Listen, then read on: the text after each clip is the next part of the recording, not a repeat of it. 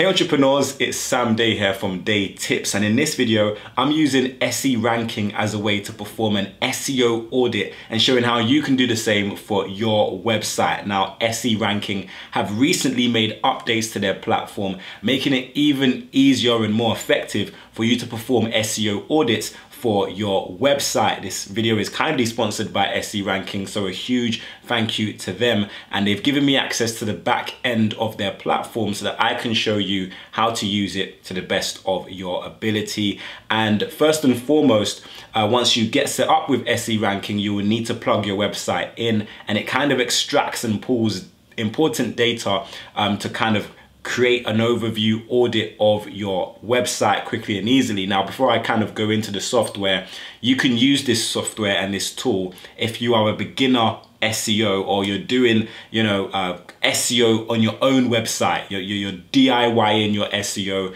and you're kind of new to what it all is and how to start ranking. You can use this tool, but you can also use this tool if you are more experienced with SEO and you might be managing the SEO for multiple websites. So as you can see, I'm logged into SE ranking at the moment. Towards the tail end of this video, I'm going to be showing you some of the pricing plans that they have available and some special offers that they have available to you as well.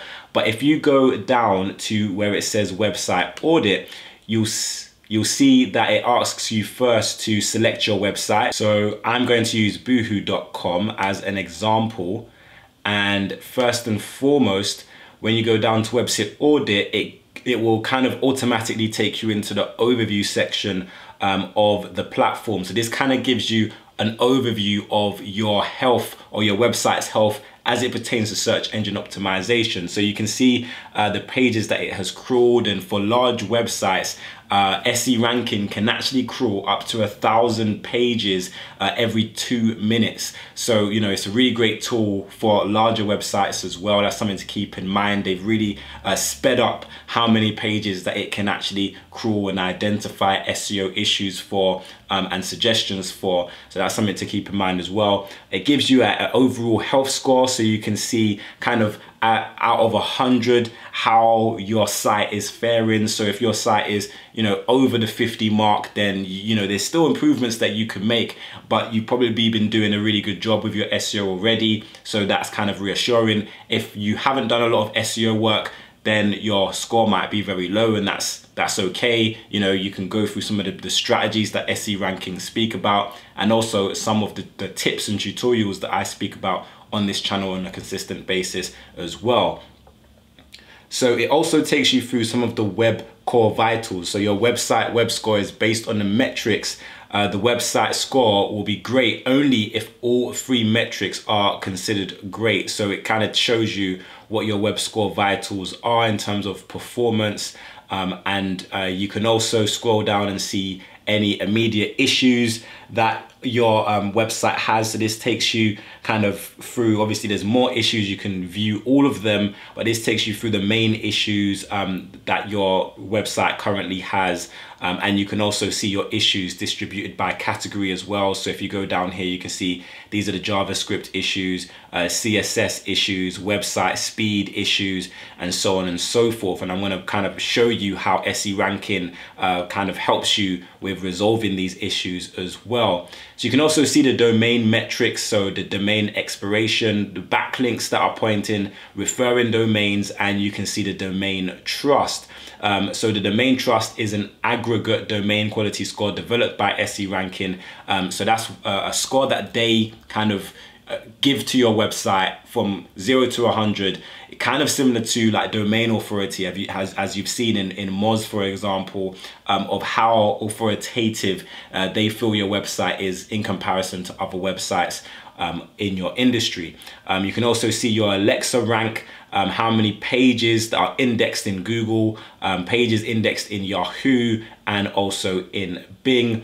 You can see the page index as a percentage. These are the percentage of pages that are indexed and the percentage that are not. So I wouldn't be too worried if you're seeing pages not indexed, because obviously not every page on your website might need to be indexed. So that might not necessarily always be a bad thing. It also shows you a HTTPS status code, You can also see your page depth. So this is the distribution of scanning pages based on the minimal number of clicks it takes to reach a specific page from the home page. So obviously, you know, the deeper a page is into your categories, then the less of an SEO authority that page is given. So you want to kind of limit how many pages or how many clicks it takes to get to a specific page, because otherwise the domain authority for that specific page might be lessened. And this is kind of what it's helping you to see here. You can also see link attributes as well. You can see your external do follow and internal do follow backlinks. And you can see your meta robots as well in terms of follow and index and follow and no index and so on and so forth. So I wanted to go into issue report because SE ranking do kind of give you a really detailed issue report. And kind of one thing to note as well is you can download your reports. You can send your reports as well, maybe to your developer, and you can also generate a sitemap. If your site doesn't currently have a sitemap, then you can generate a sitemap and add that to your website, and you can actually send those sitemaps to Google using Google Search Console, or you can also send it directly to Yahoo and Bing as well using Bing Webmaster Tools. So as you can see, it shows you all of your errors if you click on the all, and the issues that are in green means that it's okay, it's fine. Issues that are in blue are kind of, you know, the ones that are not so important, but they're just notices. So you want to keep an eye on those. And then the issues that are warnings, they come in this yellow exclamation mark. And those are ones that you might want to resolve a little bit sooner. And then you have your major errors in red and with the X. And these are the ones that you probably want to try and sort out as soon as possible, because they will have the biggest effects on your SEO, and you might kind of see low-hanging fruit opportunities for you to really optimize your site if you try and fix these ones here.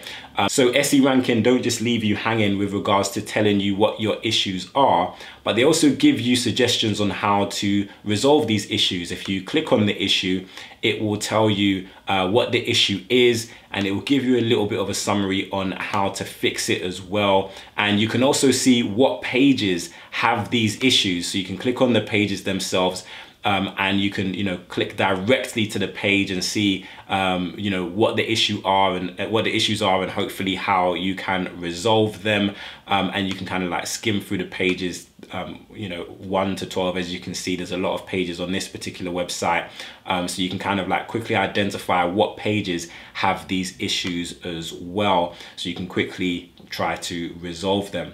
So you also have crawled pages. So sometimes our websites, depending on what platform we are using, can actually create pages and folders of their own without us even really being conscious or aware that those pages exist. And they can actually be picking up errors on our site and taking up some of our crawl budget as well, especially if you are running a bigger website, and this can really kind of harm your search engine optimization. So on this crawled pages section, you can see all of the pages on your website. You can also see it in this cool little directory here as well. So you can see all of the pages that are connected to your website, including any folders or subfolders that you may have not even realized were there, and any duplicates as well. And you can, you know, potentially get rid of them if need be. So that's a really important tool to kind of consider and think about as well.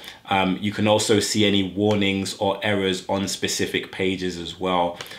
So that is kind of a really easy and quick way to see any issues and warnings on individual pages. As you can see, I clicked on this URL and then I clicked on the issues, and it shows me all of the issues that this page has. And if I click on it, again, it will show me how I can go about correcting these SEO issues for my site. And then you also have found resources as well. So this is really key. So this will actually help you to identify all of the images, the CSS and JS files on your website.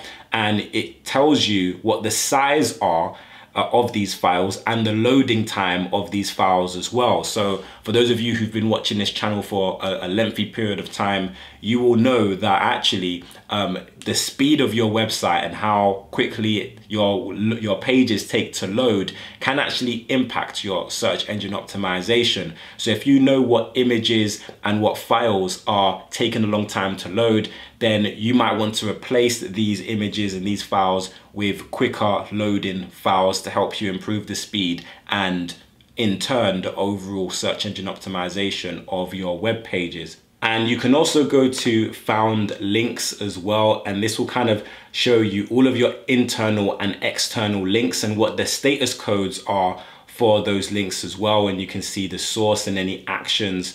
You can see whether or not it's a do follow or a no follow link as well. So that's really quite key information that you can actually quickly access using that section of SE ranking.